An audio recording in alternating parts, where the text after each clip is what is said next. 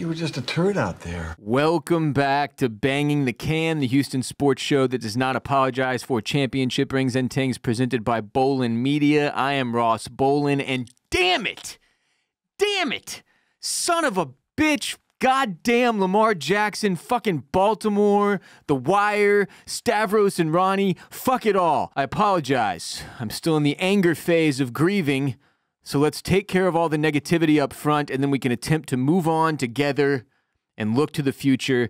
Look, it always sucks when one of your favorite teams' season comes to an end, especially when your team is actually worth watching again after a long stretch of the opposite. There's no way around it. It stinks, okay? There's a sort of depression that sets in when you wake up that next day, like I did yesterday on Sunday, and you realize there is no more Texans football. That was it. It's done. So let's talk about what happened. The Ravens beat the shit out of the Texans in Baltimore, 34-10. And this is exactly why I was trying to avoid buying in too much to this team. This is year one of a new era, first-time head coach, rookie quarterback. We needed to be realistic about our expectations, but we fucked around and found out. And that's honestly, like, CJ Stroud was so hot that we were ready to be hurt again way before we should have been ready to be hurt again. And now we've been hurt and we feel stupid. And that's just part of sports. That's just the way the cookie crumbles. And we really had him in the first half, I'm not going to lie. And by that, I mean the Ravens played like ass in the first half and let us hang around despite failing to score an offensive touchdown. And then in the second half, 24 unanswered points. This was basically the reverse of Super Wildcard Weekend, Texans versus Browns, and we were the Browns this time. It was our turn to shit the bed, and now we're all covered in poo. Now, we know what the next level looks like after this game. That's the next level, and we aren't there yet. We are one level below true contenders, and honestly, if you told us that before the season started, we would all take it. Every single one of you watching and listening would have taken this season and that loss against Baltimore on the road in a heartbeat. No questions asked. Every single one of us would have agreed to it, but that doesn't really make it hurt or suck any less right now. But this is still huge. To be right there, one level below actual championship contending football teams, but it's also where we've been before. Like, this is the highest level of football this franchise has ever achieved. It's the same level we were at with the best Texans teams of all time back in the Arian Foster, Andre Johnson, J.J. Watt days. But the difference is that this time, with a real bona fide superstar franchise quarterback, we should actually be able to reach the true contender level in the next year or two. And I think that's giving it a realistic window. Like, next year, we should be better. We all hope we will be, but definitely by the year after that, within 2 seasons, like, the expectation has been set now. And that's one thing DeMeco Ryans and CJ Stroud are going to have to cope with in year 2. After this season, getting 10 regular season wins, getting to the divisional round of the playoffs against I think, to me, the Ravens are the best team in the NFL this year. And then getting mopped, getting taught a lesson, getting sat back down. Like, the expectation is you improve from here and you get to where the Ravens are at. And we're not that far from it, as much of it may have seemed like it on Saturday afternoon, watching us just kind of get dominated. Like, we're right there. We're right there. And I think all of us can see that and make peace with it. And that's huge. That's huge. But this game against the Ravens was way too similar to a couple of those playoff games against the Patriots or the Chiefs several years back, where there was just this energy in the stadium with the fans and on the field with the players. Like, they all knew we didn't belong there, that they didn't take us seriously and they didn't feel threatened by us at all. And I think that similar feeling triggered a lot of us, because we've felt it too many times as Texans fans, that even when we had a really good regular season team, when we got to the playoffs and we played a real contender, they knew, and all of their fans knew, that we weren't it. And that's that sucks. That stunk. It was tough. It made it really hard. I fucking hate that feeling. It's so demoralizing and defeating, and you can kind of see when your guys aren't rising up above that feeling or that energy, and you're just kind of doomed from the start. And that's how Saturday felt for the most part. Like, first couple possessions, you could tell, like, we weren't really ready for this. Baltimore was a little bit faster and a little bit stronger and a little bit more on top of the ball and had a little more energy than we did in every facet of the game. And that makes it hard to win on the road in the playoffs when you got a trip to the AFC Championship on the line. Like, the punt return for a touchdown that Sims had, in the end, it was really a red herring. It kept us all locked in through halftime, but like deep in my heart, I knew. Like, I knew we were fucked. Fun as it was, the punt return, nice as it was to be tied at the half, I knew we were fucked. You know how I knew we were fucked? Because we couldn't even get a snap count right. Before the Ravens even had to really do anything, we were shooting ourselves in the foot, punching ourselves in the balls, kicking our own asses with pre-snap penalties. The Texans committed 11 penalties on Saturday, a franchise playoff record. We would have preferred to avoid that one. 6 penalties in the first quarter alone, the most first quarter penalties for any team in a playoff game in the NFL since at least the year 2000. Why at least the year 2000? I don't really know. Maybe that's when they started tracking this, but the year 2000 was 24 fucking years ago. That's a lot of penalties. The most first quarter penalties for any team in a playoff game since at least 2000. That is still blowing my mind. 8 of 11 penalties for the Texans came on the offensive side of the ball. Here is every penalty, just for funsies, that the Texans committed because I'm a masochist. False start, intentional grounding, false start, defensive holding, false start, delay of game, encroachment, false start, neutral zone infraction, offensive holding, false start. Fucking brutal. Discipline is, without a doubt, the number one place we have to improve for next season. Like, without that, without discipline, without the ability to avoid self-inflicted wounds, you cannot and will not win a championship in the NFL. It is not going to happen. You've never seen a sloppy football team advance, probably gotten to the AFC or NFC championship, but like advance to the Super Bowl. It's not going to fucking happen. You have to have your shit together, your P's and Q's, your T's crossed, your I's dotted, and we did not have even close to that on Saturday. Lamar Jackson fucking running around all game, barely had to throw the ball. I mean, it was so frustrating. He had 11 rushing attempts for 100 yards, averaging 9.1 yards per carry. I don't know enough about defensive scheming to understand why more often we didn't have a guy in spy like tracking Lamar. It seems like when you play against, there's a handful of quarterbacks in the NFL that you know they can fucking run. And Lamar Jackson is the best out of all of them. Another one as an example is Josh Allen. But like Lamar, when you are playing the Ravens, you have to know this dude has the ability to scramble and break you off for like 25 yards if you don't have your shit covered. And it felt like we just let him have that all game long. Like our strategy was to make sure the receivers were covered up, but kind of let Lamar do his thing. Like, you know how in basketball sometimes they'll be like, oh, fuck it. We'll guard the hell out of Steph Curry and we'll make them beat us another way. Or for a more recent comparison, we'll guard Jokic and we'll make them beat us with Murray.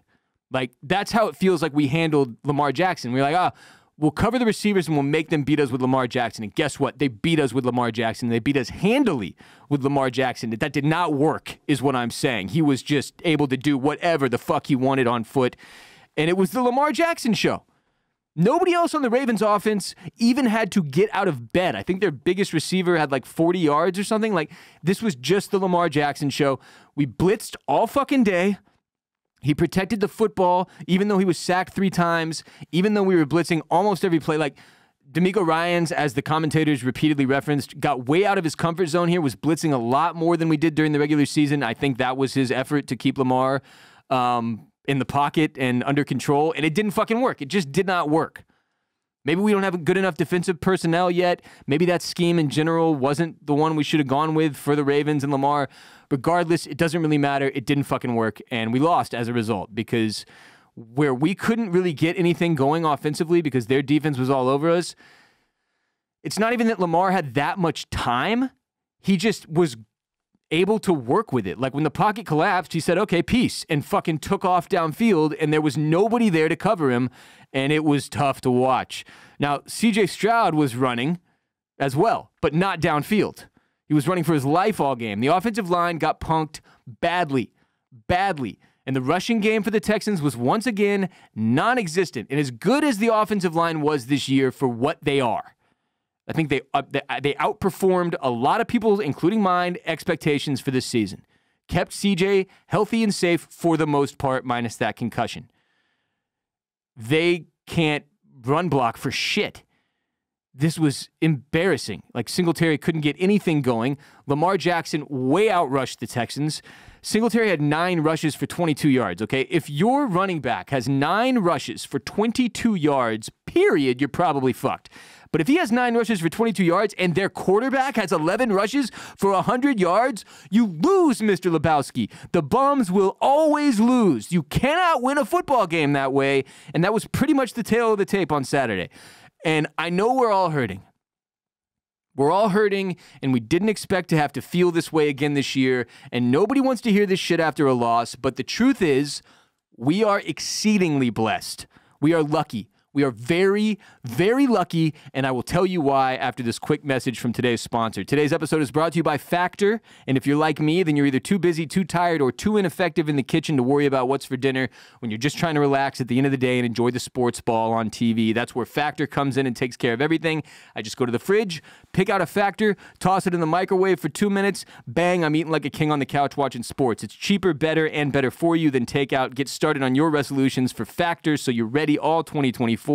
Factor's ready-to-eat meal delivery takes the stress out of meal planning and sets you up for success in the new year. Skip the grocery stores, prep work, and cooking fatigue. Instead, get chef-crafted, dietitian-approved meals delivered right to your door. With over 35 meals to choose from per week, including options like keto, calorie smart, vegan plus veggie, and more. Plus, over 55 weekly add-ons. You will have a ton of nutritious and flavorful options to kickstart your resolutions. Skip the overpriced takeout trap. Factor is cheaper and way more delicious than takeout. Get chef-crafted restaurant-quality meals delivered right to your door. They're ready to heat and eat in just 2 minutes, which means more time for you. Forget frantic lunch preps and rushed dinners. Factor's 2-minute meals are your secret weapon in the new year. Fuel up fast with restaurant-quality meals, all delivered right to your door.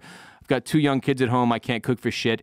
I survived off Factor in 2023, and I've been doing it again in 2024. You can do the same. Head to factormeals.com/BTC50 and use code BTC50 to get 50% off. That's code BTC50 at factormeals.com/BTC50 to get 50% off. factormeals.com/BTC50. Now, we all need something positive to get us through this morning Monday. And the truth is, there is a lot of positivity to hang your hat on. So listen up and listen well. We won 3 games last season. 3. We won 4 games each of the 2 seasons prior. So with our playoff win this year, we won 11 games. That is more than we won the previous 3 seasons combined. So if you're still sitting there moping, feeling sorry for yourself, woe is me, the Texans still suck, oh no, we suck again, just stop it. It's not necessary. It's not necessary. Is there a little bit of pain and a letdown and a small dip and some sports depression here to deal with? Of course. But if you're down on the franchise as a whole or the team as a whole, you're doing yourself a disservice as a fan. It's not necessary. It's not needed. We won more fucking football games this year than we have in the past 3 years put together. This was a massive leap in the right direction. Not even a step or 4. It was a fucking jump. We jumped years into the future from where we should have been, and largely because of the 2023 NFL Draft. Nick Caserio, just to give him even more credit here, again, we picked up C.J. Stroud, Will Anderson Jr., and Tank Dell.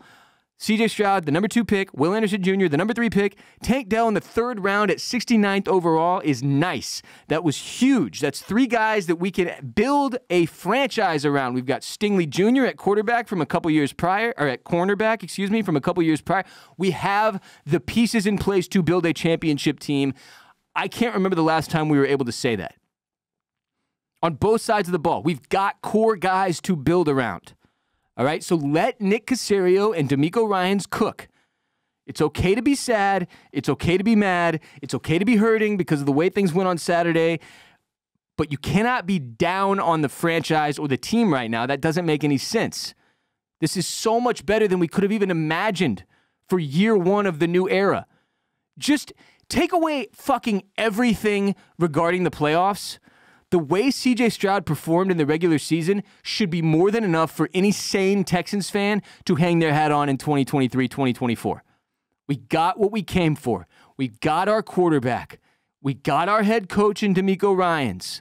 All right, we're in a great, great place. That being said, I saw Adam Schefter tweeted, here are Texans' key free agents this offseason. He went on to list every single free agent that we have, which includes tight end Dalton Schultz, defensive end Jonathan Grenard, running back Devin Singletary, defensive tackle Sheldon Rankins, cornerback Steven Nelson, wide receiver Noah Brown, linebacker Blake Cashman, offensive tackle George Fant, Jerry Hughes, Michael Dieter, Denzel Perryman, Kareem Jackson, DeAndre Houston Carson, Adrian Amos, Khalil Davis, Derek Barnett, Tavier Thomas, Josh Jones, Tier Tart, Cameron Johnston, Kaimi Fairbairn, Dare Agunbowale, Eric Murray, Charlie Heck, John Weeks, a lot of guys. And you know what? A lot of those guys are going out the door. I think we will bring a few of these dudes back, but for the most part, like, some of the guys that I thought, I mean, before the last 2 weeks, I would have thought for sure were coming back, like Dalton Schultz. I don't think you re-signed Schultz. I think you let him go. I think there's only a few guys on this list that you really look at. Like Blake Cashman, I would like to see him get another shot. Denzel Perryman, maybe. Those are going to be D'Amico Ryans' defensive-minded decisions that I am not even going to try to argue with whatever he does.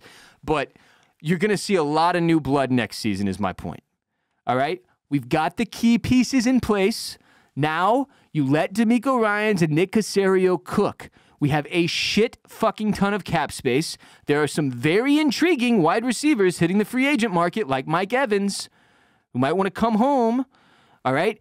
You get one or two more good to great wide receivers to work with Nico Collins and Tank Dell. You're inarguable 1-2, depending on which one is 1 and which one is 2. We'll see next year, but like, you've got two good receivers. You got a great quarterback. You add a couple more receivers into the mix, maybe bolster the offensive line a little bit as well, because God knows we could use the run blocking. I don't even know if you need to go find another running back.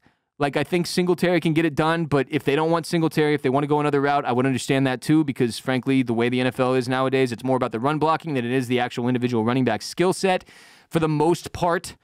So we're in a great place, is what I'm trying to say.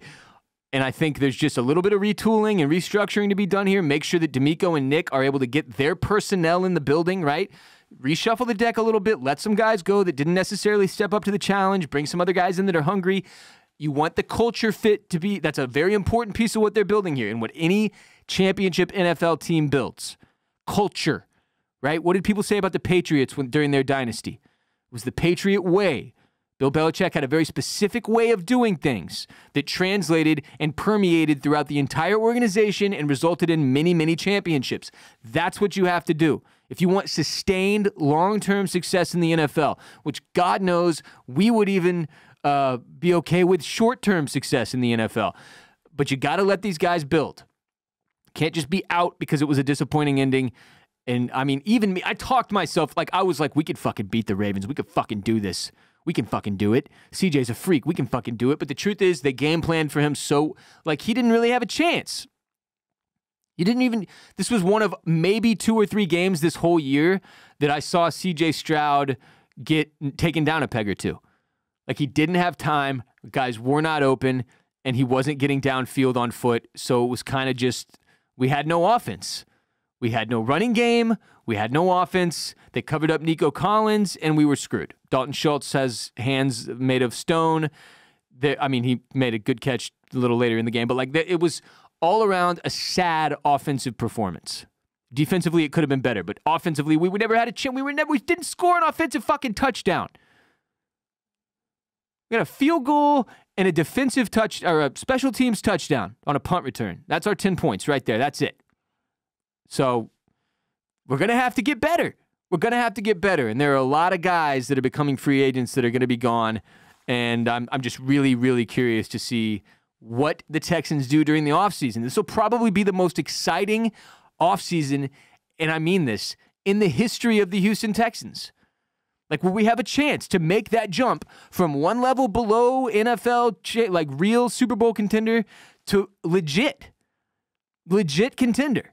It can be done this offseason if they play their cards right. So really looking forward to watching that unfold. The other thing is, like, CJ Stroud, that was his first year, right?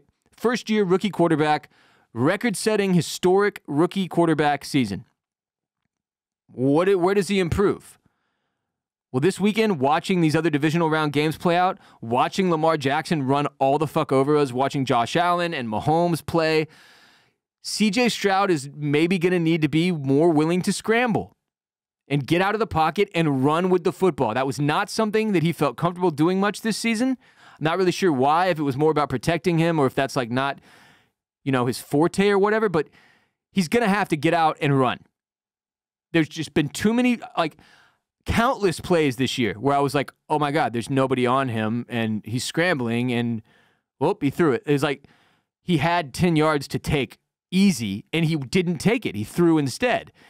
I don't know, strategy-wise, what they're communicating to him, what Bobby Sloak and D'Amico Ryans have been telling him about scrambling. Maybe they were trying to keep him healthy all season, like I said, avoid injury, whatever. But watching the best quarterbacks in the league play this weekend, it became very apparent to me CJ's going to need to grow in that arena. As far as his long ball, his check downs, his ability to see the field, his pocket presence, all those things are good. I'm not sure you can pick a whole lot of places he needs to improve. But if you had to pick one, it's running the football. It's running the football and being willing to run the football and knowing when to run the football versus just, throw it away or force a throw downfield. So I'd say that's pretty much it in terms of how CJ Stroud can improve, which again is the reason that I'm as optimistic as I am. The kid is really, really good. He's 22 years old. He's got a ton of room for growth. And I genuinely believe that the combo of him and D'Amico Ryans can lead us to a Super Bowl one day. I genuinely believe that. Not just homering. I'm not just being a Texans fanboy. I'm saying, for real, he looks to have all that it takes to win in this league. And D'Amico Ryans, one season in, seems like one of the best coaches in football. And that's exciting stuff. How can the Texans improve as a team? We said number one already, discipline.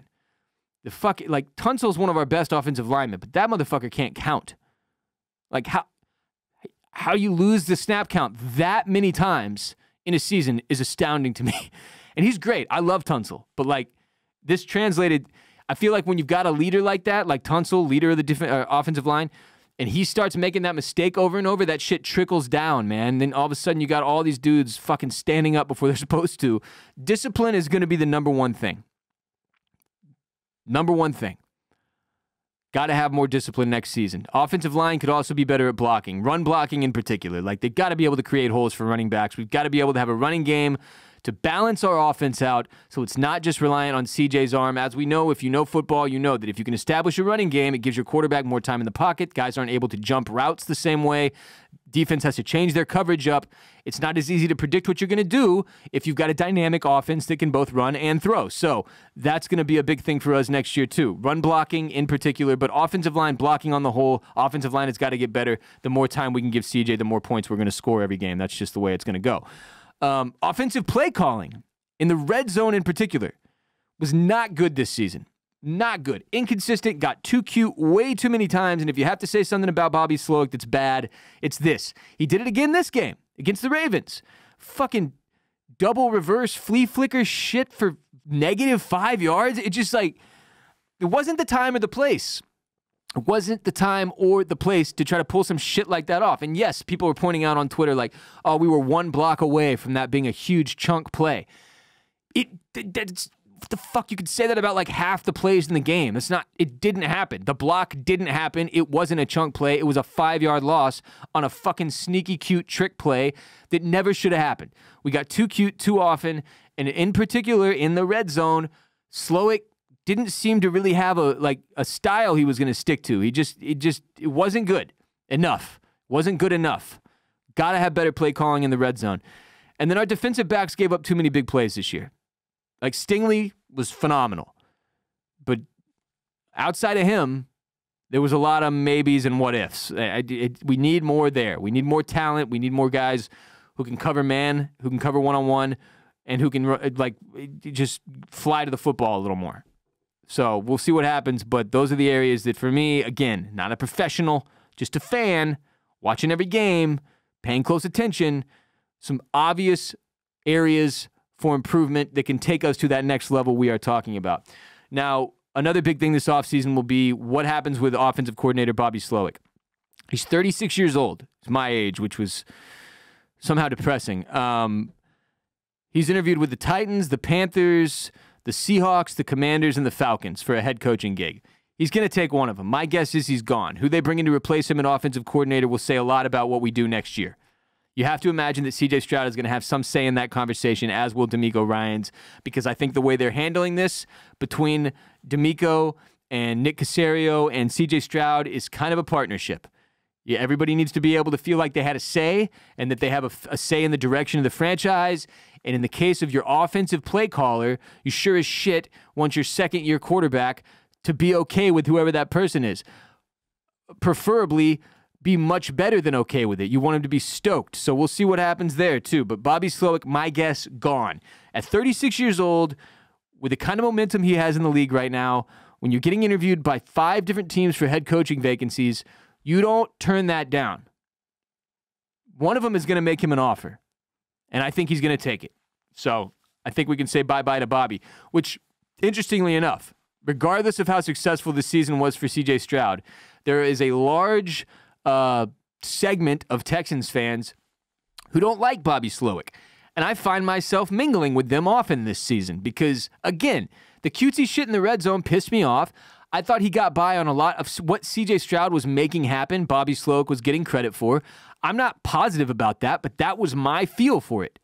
I think Slowick is probably a decent play caller. I don't think he's as good as he's getting credit for is what I'm saying. I think C.J. got him some of that credit he's getting. So the fact that he's leaving, it doesn't exactly bum me out. I'm like it sucks because we just got all this momentum and now we're going to lose our OC and have to get another one. But on the other hand, it's like, I'm kind of curious to see what C.J. Stroud will do in year 2 with somebody else calling the plays when Bobby's out. Like, will he be better? You know? So there's upside there potentially. We don't really know. And that will be interesting to see. But that's it, man. That's it. I'll say it one more time. This season, if somebody handed you the script for this season last year, said, would you be okay with this? There's no way you would have turned it down. Absolutely no way. To win more games this year than we did in the 3 years prior. To know that we have our franchise quarterback. To know that we have our head coach and our GM. To have these cornerstone pieces of the franchise. To have cornerstone guys defensively. You've got Will Anderson Jr. on the line. You've got Derek Stingley Jr. in the secondary. Like, you've got the leaders you need. You've got them. To have all of that and win 11 football games and get to the AFC or the divisional game against the Ravens in Baltimore and learn some hard lessons, I think that will make all the names I just said better and more driven and hungrier. And you know you've got good wide receiver options. You know you've got Nico Collins. You've got Tank Dell when he comes back healthy. See what you can do with the draft. I know we don't have that many picks or whatever, but like we have a ton of cap space. We got a lot of free agents walking out the door. So there's a ton of room to improve here. And all in all, Texans fans, you got to feel good about the way this went because we're real again. We're a serious team, something to be looked at and respected by other teams in the league, albeit not the top of the cream of the crop. Which is that feeling that we had, like the Ravens fans were looking down on us like their little brother, like it was a joke. And that fucking sucked. But I feel confident in saying that the best is yet to come from this group. All right? And I know the counter is like, well, you never know what'll happen. Like CJ could get hurt. It's like, yes, of course. Who the fuck? I could get hit by a bus tomorrow. Like nobody knows. Life is crazy. But let's pretend that nothing god-awful happens. Let's pretend that our quarterback doesn't end up jacking it on masseuses who aren't asking for it. We're in a good place. All right? Surely nothing like that will happen ever again. All right? Let's just focus on the positive, move forward to next year. Exciting offseason of Texans football ahead. Enjoy the championship round. Enjoy the Super Bowl. This was as good of a football season as we could have fucking asked for. That's what I'm saying. We got what we needed. And now we move forward. Now we enter the darkest, dreariest part of the year. With dog shit weather and only NBA basketball on the tube. And you got to watch the Rockets. And I'll say this, they're pretty fun. It's pretty exciting stuff. They're not doing anything like crazy record-wise, but Alperen Şengün looks like an all-star. He's got crazy numbers this year. It took 3 seasons, but we finally got somebody to recognize that he should probably be getting the ball every possession. And you got to like what the new coach is doing. You got to like what's happening with the Rockets. Ime Udoka, I feel like, is that dude.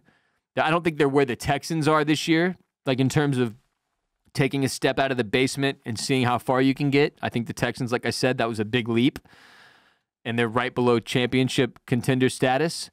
The Rockets are probably a couple levels below that. Like, they're in the middle of the pack. They're going to need to get some guys around Şengün who can also play basketball consistently really, really well. And they're still building the team culture. I think my read is that Fred VanVleet and Dylan Brooks are kind of like gap stops to that next level. Like, they're good players, don't get me wrong, but you're not winning a championship with them as your 2 best players. That's not a thing that's going to happen. Or your 2 best veteran players, let me put it that way. Şengün is clearly your guy you build around. Clearly. Very clear cut. There's no fucking question to be made about this. It's Alperen Şengün. And we'll be talking more about Rockets in the coming weeks now that the Texans are done. So we've got Rockets basketball to look forward to. Baseball season is not that far off. Before you know it, pitchers and catchers will be reporting, which brings me to my next point. Huge signing made by the Astros this past week. I'm not going to talk about it today. I want this to be focused on the Texans. We're mourning. We're grieving. We're trying to get through the steps so we can all move on with our lives. But Josh Hader, 5 years, $95 million, a 29-year-old left-hander, making us perhaps the best bullpen in baseball, combined with Abreu and Presley. This is enormous. This guy is arguably one of the best closers of his generation. I didn't even know he was out there. I did not see this coming. Jim Crane opened up his pocketbook. Everybody bitched and moaned. Oh, when's he going to make a move? Why aren't we doing what like the Yankees and the Dodgers do? Everybody else is getting better. Why are we just sitting and standing pat? Like, Graveman went down, and Jim Crane went and did what he had to do, which is sign another guy that's a difference maker. All right? We're basically at the point now between Abreu and Presley and Hader where if we get to the 7th inning with a lead, the game is over. Almost all of the time. That's huge. Now, if you imagine a scenario, if you will, with me for a moment, where Rafael Montero pitches like he did in 2021, suddenly, baby, you've got a stew going. That's 4 guys who can come in and shut the fuck down. So, huge move from the Astros, one that I will discuss either next week or later this week, depending on my schedule, but another thing for us to leave on a positive note. So a great season for the Texans. Astros doing big things. Rockets moving in the right direction. It's a good time to be a Houston sports fan, regardless of the disappointment that came on Saturday. And that will do it for today's show. Remember, every episode of Banging the Can is available on youtube.com/@bangingthecan. I appreciate those of you who are already there watching instead of just listening. If you prefer the podcast platforms, of course, we are on Spotify and Apple Podcasts and all the major podcast platforms, and we appreciate you as well. But if you would, go subscribe on youtube.com/@bangingthecan. Even if you don't care to watch, it just helps the show grow, helps us work our way through the YouTube algorithm and make sure that more people see the show. On that note, share, please, the most unapologetic Houston sports show in existence with your friends and family. Support our sponsors. If you liked riding with me all Texans season long and Astros season before that, telling people about the show is the way to pay it back. That does so much for us, but of course also supporting our sponsors. Like today we had factormeals.com/BTC50 with code BTC50 to get 50% off. That's how I'm able to keep the show going. This is my full-time job. I've got Bolen Media, a small startup in Austin, Texas, where we record all these different shows, like my comedy show, The Ross Bolen Podcast, which you can get wherever you consume Banging the Can. If you're watching True Detective Season 4, Night Country on HBO right now, we are covering that episode by episode with a companion podcast called Oysters, Clams, and Cockles. Oysters, Clams, and Cockles, available wherever you get Banging the Can as well. I host that with another Houstonian, Barrett Dudley, one of my best friends of over 20 years, huge Texans, Rockets, Astros guy as well. But tell people about the show. Tell people about what we've got going on here. Subscribe, rate, review, share our social media posts, like, comment below on YouTube if you're here. If you're here on YouTube and you're not subscribed, hit the button right now. And I appreciate y'all. It's been a fun Texans season. Follow us on social media at Banging the Can on TikTok, Instagram, Twitter, or X, at Banging the Can. I'm Ross Bolen. You can follow me on X and Instagram at WRBOLEN. This train does not stop. Banging the Can keeps going. Rockets, content, Astros, offseason, Texans offseason, all coming in the coming weeks. And, yeah, I appreciate y'all. Until next time, H-Town, hold it down.